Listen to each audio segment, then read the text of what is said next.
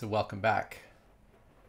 Before we end our tour of the basic physics that we're going to use to go on and analyze musical instruments and sound and all sorts of things related to music, we're going to talk about one more basic piece of physics. It's the third of Newton's famous three laws. And it's something that we've basically already seen without really specifying it. It's to do with the conservation of momentum again.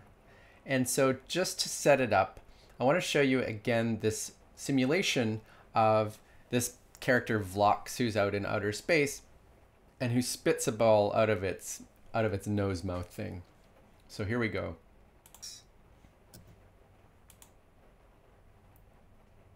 Okay, so you see that as Vlox spit the ball out, then Vlox ended up moving backwards. We'll see it one more time. So we understood this as momentum is conserved, momentum is zero, and when the ball is spit out, then the ball has some momentum going to the left, and so in order for the total momentum to continue to be zero, then Vlox needs to have momentum going to the right. So what we want to do is just understand what that implies about forces. We previously discussed this example before we really introduced the concept of forces, but now we know that the ball is moving to the left because it had forces acting on it, excuse me, and these forces caused the momentum of the ball to change. In particular, the force on the ball at any time is equal to the rate of change of momentum of the ball. That's Newton's second law.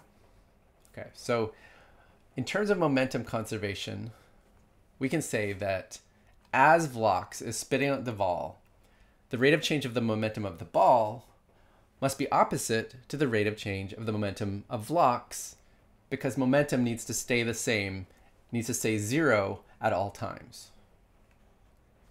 Because these rates of change of momentum are exactly the forces, we can then immediately say that during this spitting process, the force on the ball from Vlox is equal and opposite the force on Vlox from the ball.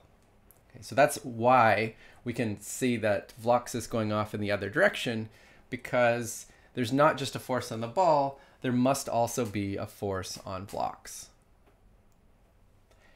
And this is a very general result.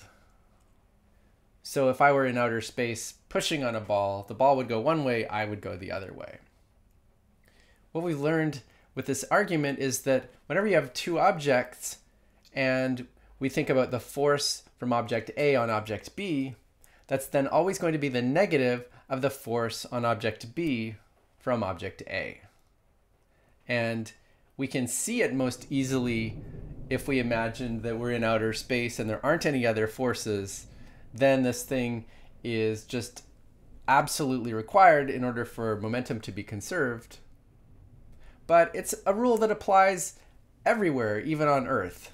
If I push on a ball in space, it's really just the same as pushing on the ball in Earth. I still feel the force backward. So even here on Earth, when there's lots of forces and it's complicated, I push on the wall is going to be exerting a force backward on me.